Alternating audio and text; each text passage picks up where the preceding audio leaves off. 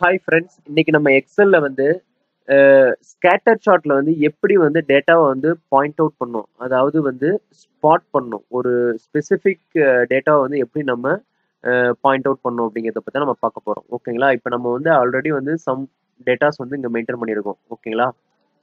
இந்த டேட்டா வச்சு தான் இப்போ நம்ம அந்த ஸ்கேட்டர் சார்ட் வந்து நம்ம எப்படி நம்ம வந்து அந்த டேட்டா வந்து பாயிண்ட் அவுட் பண்ணுறதுங்கிறத பற்றி பார்க்க போகிறோம். இப்போ ஜஸ்ட் என்ன பண்ணுறேன், நான் எந்த ரேஞ்சுமே செலக்ட் பண்ணல, பட் வந்து இன்சர்ட்ல போயிட்டு நான் ஒரு ஸ்கேட்டர் சார்ட் வந்து நான் ஆட் பண்ணிக்கிறேன். இங்க போயிட்டு ஸ்கேட்டர்னு இருக்குங்களா, அதை கிளிக் பண்ணுங்க. இப்போ நமக்கு அந்த எம்டி சார்ட் வந்து நமக்கு கிரியேட் ஆயிடுச்சு.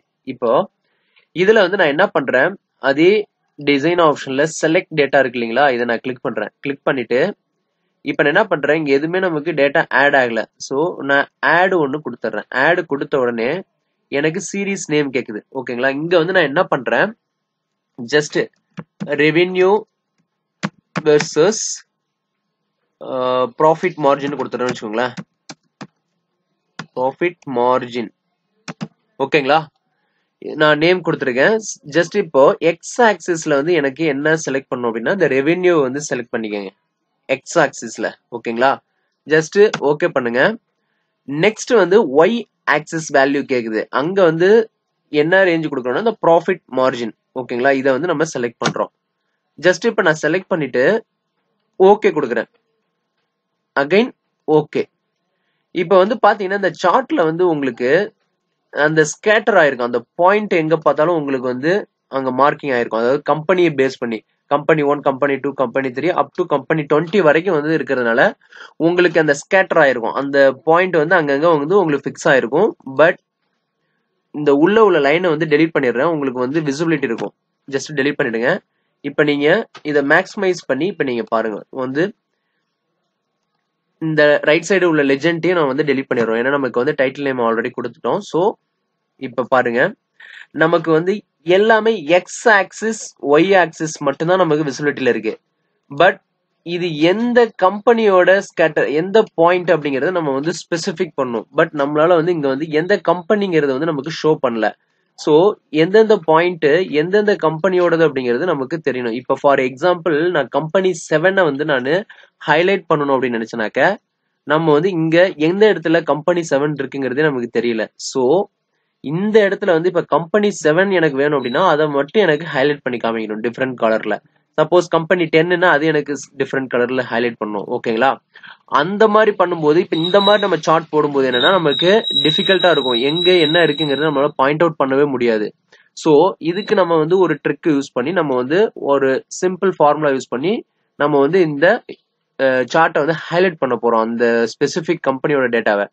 ஜஸ்ட் இதை வந்து நம்ம இப்படி ரைட் சைடு மூவ் பண்ணி வச்சுட்டு இப்ப ஸ்பாட் த கம்பெனி அப்படின்னு இருக்கு பாத்தீங்களா, இங்க வந்து நம்ம ஒரு காலம்ல வச்சிருக்கோம். இப்ப இந்த இடத்துல வந்து நான் ஜஸ்ட் என்ன பண்ண போறேன், ஒரு டிராப் டவுன் லிஸ்ட் கிரியேட் பண்ண போறேன்.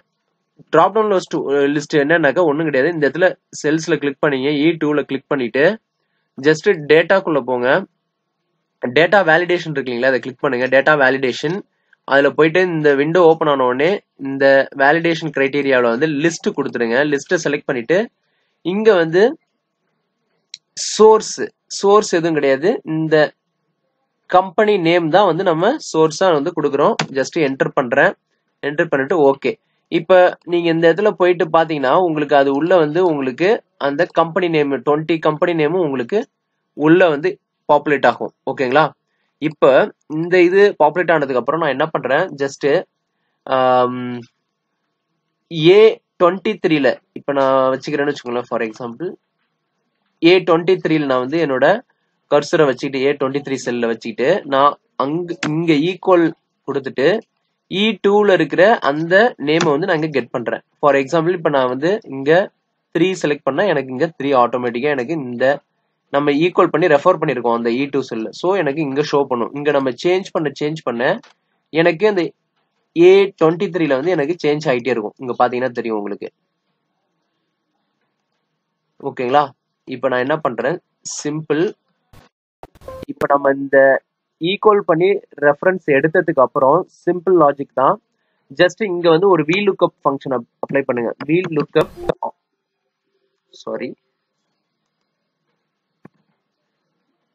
ஈக்குவல் டு லுக்கப்னு டைப் பண்ணிட்டு இதை வந்து வில் லுக்கப் வேல்யூவா வச்சுக்கோங்க A23 கமா டேபிள் அரே வந்து நான் இந்த வேல்யூ வந்து செலக்ட் பண்றேன் அப்படியே ஓகேங்களா செலக்ட் பண்ணிட்டு எனக்கு வந்து ரெவென்யூ தான் என்னோட வந்து காலம் இண்டெக்ஸ் நம்பர் ஸோ நான் என்ன பண்றேன் ஜஸ்ட் இந்த இதை வந்து F4 ப்ரெஸ் பண்ணிட்டு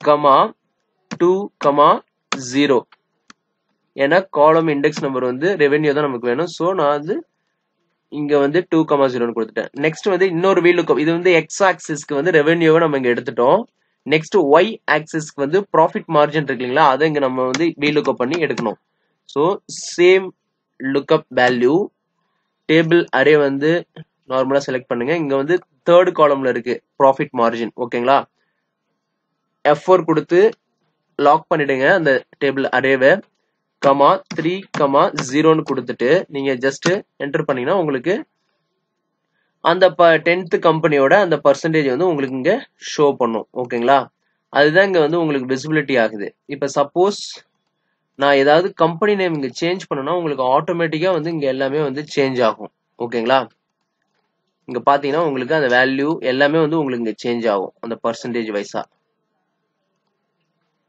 இங்க பாத்தீங்கன்னா தெரியும் உங்களுக்கு வேல்யூ எல்லாமே வந்து அப்டேட் ஆயிட்டே இருக்கும் சோ இப்போ நம்ம என்ன பண்ண போறோம் அப்படின்னாக்க இந்த சார்ட்ல வந்து ஜஸ்ட் கிளிக் பண்ணுங்க கிளிக் பண்ணிட்டு இப்போ நம்ம இந்த வீல் லுக்கப் பண்ணோம் பாத்தீங்களா இந்த வேல்யூ ரெஃபரன்ஸ் கொடுக்கணும் ஜஸ்ட் இந்த சார்ட்ல கிளிக் பண்ணிட்டு செலக்ட் டேட்டா இருக்கு இல்லைங்களா இங்க கிளிக் பண்ணுங்க இங்க பாத்தீங்கன்னா ரெவென்யூ வெர்சஸ் ப்ராஃபிட் மார்ஜின் இருக்கு ஸோ இப்போ நம்ம இங்க வந்து இங்க இன்னொரு அடிஷனலா ஒரு டேப் ஆட் பண்றோம் ஆட் பண்ண உடனே நமக்கு என்ன கேக்குது அப்படின்னா இந்த மாதிரி நமக்கு வேல்யூ வருது இப்போ வந்து ஸ்பாட் த கம்பெனின்னு நான் கொடுக்குறேன் நேம் வந்து சம்திங் நீங்க என்னன்னா கொடுத்துக்கலாம் ஸ்பாட் த கம்பெனி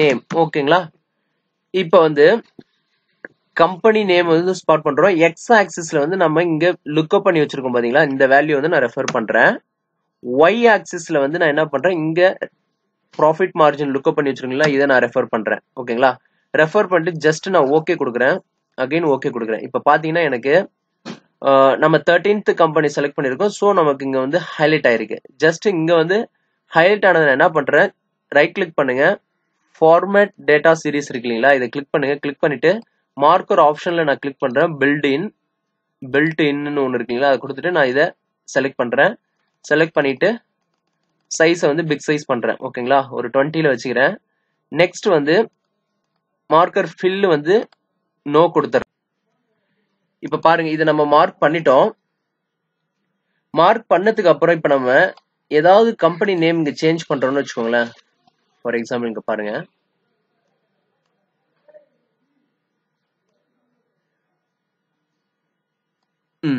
இப்ப நம்ம வந்து ஏதாவது கம்பெனி நேம் வந்து சேஞ்ச் பண்றோம்னு வச்சுக்கோங்களேன் ஃபார் எக்ஸாம்பிள் நான் இந்த டிராப் டவுன்ல போயிட்டு கம்பெனி நேம் இப்போ 14 செலக்ட் பண்றேன் எனக்கு ஆட்டோமேட்டிக்கா இது வந்து அந்த பாயிண்ட்டுக்கு வந்து எனக்கு மூவ் ஆயிரும் எந்த கம்பெனி நான் செலக்ட் பண்றேனோ அங்க எனக்கு மூவ் ஆகும் அந்த ஸ்கேட்டர் வந்து எங்கெங்கெல்லாம் நம்ம செலக்ட் பண்ணிருக்கோமோ அது அந்த பாயிண்ட்டுக்கு எக்ஸாக்டா அந்த பர்சன்டேஜை கால்குலேட் பண்ணி அந்த பர்சன்டேஜ் வைஸா இப்ப ஃபார் எக்ஸாம்பிள் இப்ப பாத்தீங்கன்னா கம்பெனி 4 எங்க இருக்குன்னு பாத்தீங்கன்னா இங்க இருக்கு ஸோ 35% உங்களுக்கு பாத்தீங்கன்னா எக்ஸாக்டா இங்க பாத்தீங்கன்னா 35%ல போய் மார்க் ஆயிருக்கு ஸோ உங்களுக்கு எந்த கம்பெனிங்கிறது உங்களுக்கு ஈஸியா பாயிண்ட் அவுட் பண்ணிடும் இப்ப நீங்க போயிட்டு இங்க நீங்க ஜஸ்ட் ஒரு 8th கம்பெனி செலக்ட் பண்ணா இங்க பாருங்க 8th வந்து எவ்வளவு பர்சன்டேஜ்ல இருக்கு 5%ல இருக்கு ஸோ டவுன்ல இருக்கு இங்க போய் நமக்கு ஸ்கேட்டர் வந்து நமக்கு இங்க பாயிண்ட் அவுட் பண்ணுது இப்படிதான் நம்ம வந்து கம்பெனியை வந்து ஒரு ஸ்பாட் பண்ணணும் அப்படின்னாக்க நம்ம இந்த மாதிரி யூஸ் பண்ணிக்கலாம் அதாவது இல்ல நம்ம ஜஸ்ட் என்ன பண்ணிருக்கோம் டிராப் டவுன் லிஸ்ட்ல கிரியேட் பண்ணிருக்கோம் வேல்யூ உள்ள எடுத்திருக்கோம் அந்த கம்பெனி நேம் அதுக்கப்புறம் கம்பெனி நேம் வந்து இங்க ரெஃபர் பண்ணி ஒரு VLOOKUP ஃபங்க்ஷன் யூஸ் பண்ணி எக்ஸ் ஆக்சிஸ் ஒய் ஆக்சிஸ்க்கு வந்து நம்ம வேல்யூ கெட் பண்ணிருக்கோம்